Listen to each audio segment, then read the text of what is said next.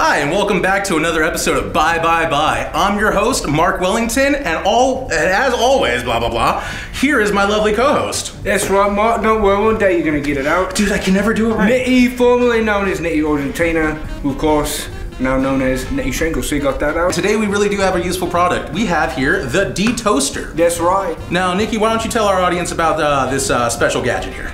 Well, this right here, as you so eloquently put it, is a D-Toaster. Now, if anybody knows what toast is, well, first you must know what bread is. Well, what is bread, Nikki? And bread has been around for a very long time. I'm pretty sure it's been around since How does one use bread? Days, Mark. How do you use bread?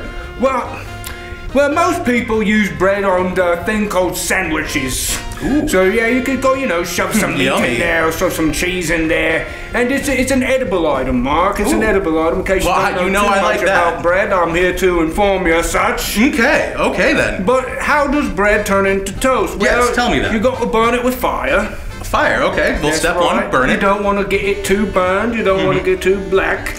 You want to get it right in the middle, a nice, good hybrid tan and brown type of color. Okay, so nice hybrid tan brown, you said? That's right. Okay, that's interesting. Now, where the D-Toaster comes into play is it takes all of that, your existing toast, as it exists as bread burnt by fire, and then you put it in the D-Toaster, and it reduces it to its former self. Now, does that work with any kind of toast, or just specific toast? Well, that will work with any type of toast because fundamentally, Mark, all toast is the same. All right, perfect here. Now, do you hear that, audience? All toast is the same. That's right. Very much just like humans are the same. It's just burned bread, Mark. Exactly. We're all burned bread, Nikki. Now, you put it in here, it's going to take all the burned out of it. It's going to take all of its solid unifying existence out of it. Well, Nikki. It's going to reduce it. Hold on now. Are you trying to tell me that this little D-Toaster here is basically a time machine and it's going to de-toast or take the fucking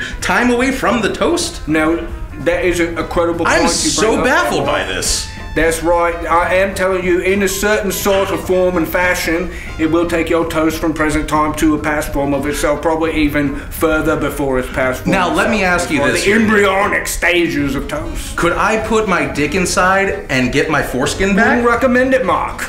It's not that kind of a time. Wouldn't recommend it, Mark. Some things just don't return. Well, you know what? That's a part of life, I guess. That's all right. Anyways, yes. Do we have any callers? Any callers about a D-Toaster? Anyone? Anybody at all? Looks like we've got one caller. Go ahead, caller. Hello? How are you today, caller? I think I'm lost. You think you're lost, sir?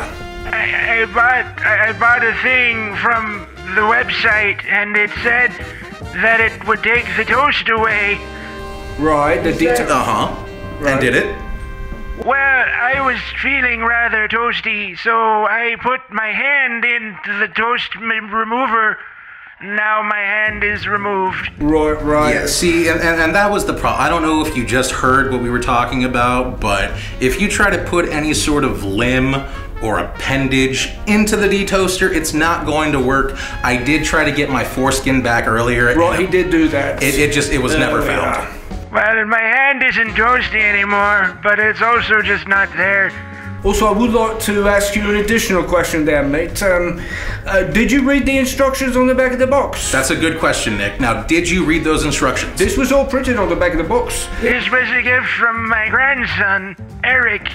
Right. I hope your grandson read the instructions then, because I'm telling you right now, you should definitely not put your hand in the D-Toaster. The only things that should go on the D-Toaster are already toasted pieces of bread. Right. Do not, by any circumstances, put non-toasted bread in there. We have been told that there is a slight chance of it creating a black hole. Right. It's only a D-Toaster, not a D-breader. Exactly. We're trying to break down things into the atomic level. All right, caller. Well, thank you so much for your time, and let's go on to the next person here. All right, we got another caller here. All right. Any sort of callers over there? Can we, we got a light, okay. Oh, we got one? There we go. Okay. Go ahead, caller, you're on the air. Go ahead. You thought you'd get away, didn't you, Nicky?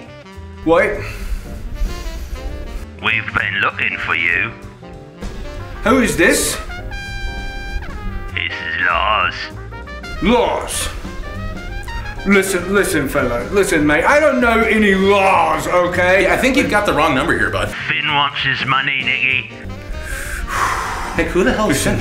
Listen, will you tell Finn that he's not gonna get his money until I'm done, good and ready? You let him know that Nicky... You gotta calm down. You gotta calm down. I'm trying to start a new life for myself. That's now. right, new life. Formally. Let's go back to the de-toaster.